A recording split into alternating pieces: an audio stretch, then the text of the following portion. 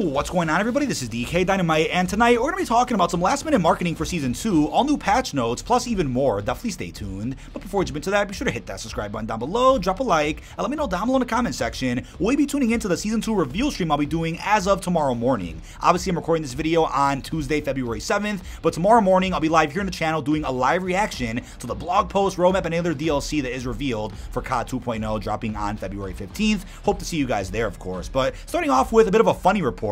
So Juju Smith-Schuster says the Kansas City Chiefs made it to the Super Bowl thanks to Call of Duty. His quote was, "I put in a lot of Call of Duty hours with Patrick Mahomes, Travis Kelce, and MVS. A lot of COD hours were dropping down. The communication is on point." So figured I'd start off with a bit of a goofy report, and let me know down below if you're interested in the Super Bowl that's going to be happening on February 12th, or do you not care about it since the team you might have wanted to go to the Super Bowl didn't make the cut this time around, right? Let me know how you're feeling down below. But we also have a bit of an update regarding the Q4 sales from Activision Blizzard, a bit of a follow-up to what I touched on briefly in a previous video. Activision said that Modern Warfare 2 had the best-selling Q4 and launch quarter in the franchise's history. Obviously, dropping Warzone 2 a good 3 weeks after the launch of the premium game probably helped out with some of the base game sales as well. I mean, the name itself, Modern Warfare 2, is also massive. That probably played a big role in that. And Activision's monthly active users were 111 million in Q4, the highest in over a year. So that's quite a bit of people, and I'm happy to see Call of Duty be successful. I'm happy that to start a brand new era for the franchise known as COD 2.0,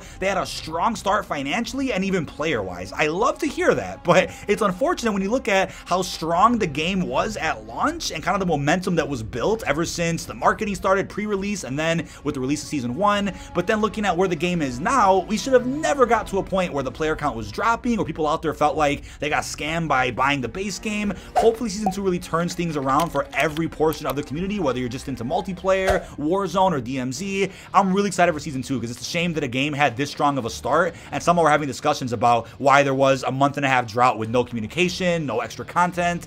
I just hope we see a much stronger end to Modern Warfare 2's life cycle from Seasons 2 through 5 or 6, however many seasons the game is going to have. But yeah, there's that. Now, we also got a tweet today from somebody by the name of Fabian on Twitter saying, "If COD drops gun game, I'm making a vid. I love that mode." Call of Duty's main Twitter account then quoted this tweet by saying, and I quote, "Anyone got a camera? Asking for a friend. Party up February 15th. So confirmation that gun game is indeed going to return at some point here in Season 2 for Modern Warfare 2 multiplayer. The reason I say some point is because look at Building 21 marketing from Season 1 Reloaded. It was confirmed to be dropping during the mid-season update, according to the blog post, and it didn't. So you never know if some content gets marketed for launch, right, February 15th, but doesn't end up actually releasing for another extra week or two or longer. So keep that in mind. But in all honesty, I do think the party games, maybe even Gunfight, should have come out during the drought we had in January where there was no communication, there was little marketing. That could have been when they added in some minor things to kind of keep fans going. Obviously, after Season 1 Reloaded came out, we got Cyber Attack, we got Bounty, we got Hunted, or whatever those modes are called,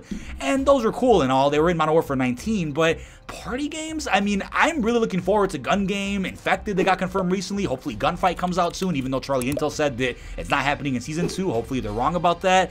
Although I want to see those modes, right? We already saw those in Modern Warfare 19 and just about every other previous COD multiplayer, so I'm just ready for new content and newer modes that hopefully we end up seeing over the course of Modern Warfare 2's life cycle to really reflect that this is a new era for the franchise, a new era for multiplayer especially. We gotta see more. Now, if you guys are still looking for some assistance with camel grinding in COD 2.0, you can hit up COD Peter over on Twitter. His link is down below for some very reasonable prices, whether it's for Polyatomic, even Orion. I'm not a fan of any unlock tools, cheats, any of that crap. Check them out with the link down below, of course. So people are probably going to be upset if on the roadmap we end up seeing just Museum and maybe one remaster or one new map, no Gunfight, and then party games. People are going to be really upset about that. Hopefully that's not the case when the roadmap gets revealed. But as of now, for Modern Warfare 2 multiplayer in Season 2, we have confirmation that ranked play is coming day 1. Infected, Gun Game, Classic Hardcore as we know it, and up to 5 new weapons. Obviously, I've been making a separate video and reacting on stream for you guys to the full blog post talking about everything coming to the multiplayer, what all the weapons are, the modes, hopefully newer maps.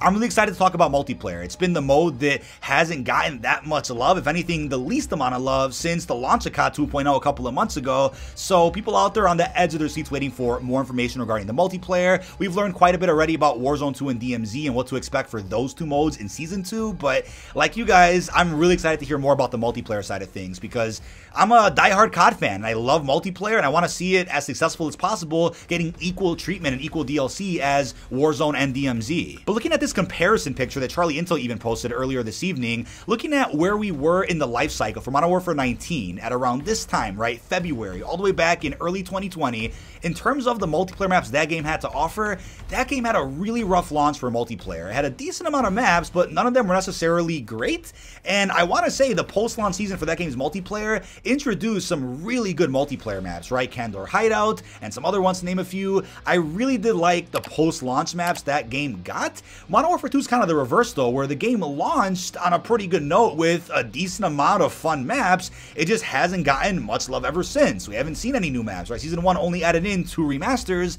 That's it. And I think it's a good thing to get rid of Shoot the Ship now, right? Get those maps out the way early and then focus on new maps later. But Season 2 got delayed by 2 weeks, so that didn't really help the multiplayer community at all. Now, we'll get back to multiplayer in a second. We did get some updates over on the Trello board for Warzone 2.0, some minor patch notes that you guys probably missed. First off, they're aware of an issue where loadout and equipped items do not load into a match with a player, but are back on Soldier after the match. That ended up getting resolved, which is cool. And they also mentioned that they were aware of an exploit with the deployable cover allowing some players to reach out of bound areas. That also got resolved. But for the DMZ side of things, they went ahead and mentioned that for all platforms, the restock event did get disabled while they investigated an issue causing loot drop by players to disappear. That was occurring from January 11th to February 6th, and a fix for that apparently did drop, along with these supply crate issues. So they were investigating a problem where more than one player can loot a captured supply crate. That was also going on from the 20th of January till February 6th. So some very minor updates there, and I'm glad that they mentioned that over on Trello board for the sake of transparency.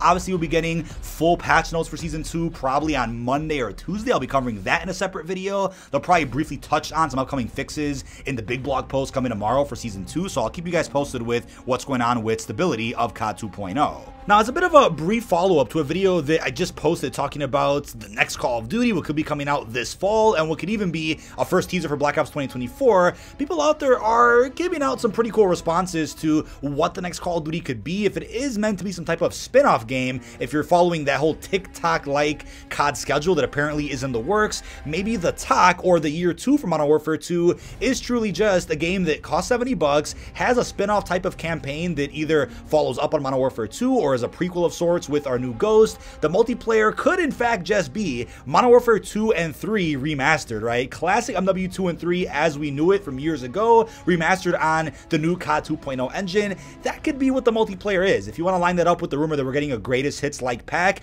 maybe that's where that falls in. I didn't really talk about this in a previous video, so I figured I'd bring that up. And then to also justify $70 for that game, you also have like an Outbreak or a Zombies type mode that Treyarch helps make. Maybe something that can fit in with the Modern Warfare 2 lore to help bridge the gap better between Black Ops and Modern Warfare. But circling back to multiplayer, we have a former executive producer of Call of Duty, Mark Rubin, who did put out a very interesting tweet that you guys probably missed. He's actually working on a separate game right now that you might not have known about, in which he went ahead and said if you were making a multiplayer first-person shooter, he would want no SPMM in casual play, a ranked mode, lobbies that stay together, red dots on minimap, map voting, and just to name a few, hint, he is making that game. So it'll be interesting to see what other games come out, specifically first-person shooters that try to compete with Call of Duty multiplayer. If multiplayer continues down a downward trend or a downward spiral for Call of Duty, then I'm curious what other games can kind of come out and try to compete, whether it's Dr. Disrespect's upcoming game, whether it's Mark Rubin's game. I really do wonder which games are going to end up coming out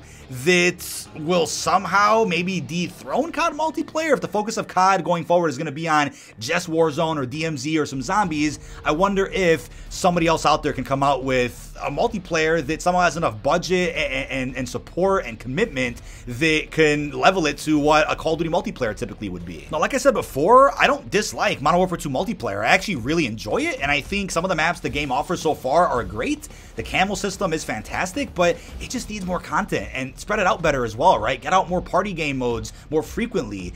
Bring out actual new experiences that we didn't see in Modern Warfare 19, and the multiplayer will be fine. It just needs some type of support. But to round up this video, we have a really funny tweet I wanted to go over from Espresso, who said, I want to understand why the level cap this year is so slow when 1,000 levels work just fine the last 2 years per season. I understand, don't agree with. The goal is to get players to come back to work on it a month after month, but why so low? I've been 250 for 60 days. And yeah, obviously, I agree with this too. I understand them wanting to have players come back every season. I actually like the seasonal prestige system that we had in Cold War, or even the officer rank system for Modern Warfare 19. I liked where that was going, where that was headed, but the whole reset reset every season was kind of a turnoff for most people. I personally didn't care. I would usually hit like level 400 or 500 anyway, but I do get them trying to say, okay, let's keep that system, but at the same time, instead of resetting levels each season, just have the level go up. I love that change to it, kind of innovating on something that was going in a good direction, but still needed some work. I like what they did with the leveling for Modern Warfare 2 or COD 2.0, but the fact the season has lasted this long has me thinking they might as well could have increased the level cap to 400 or something in January when they knew the season was going to get delayed until February 15th. That would have been more appropriate. But going forward, let's see how leveling system works if the seasons are going to be 90 days or something, which is ridiculous. But we'll just have to wait and see what happens when the blog post drops as of tomorrow. But that is about it. This has been dkdynamite. Leave our thoughts down below in the comment section. What are your thoughts on the last minute marketing for Season 2 regarding Gun Game? How are you feeling about the minor patch notes that came out and everything else we discussed? Really hope you've enjoyed, and peace out, everybody.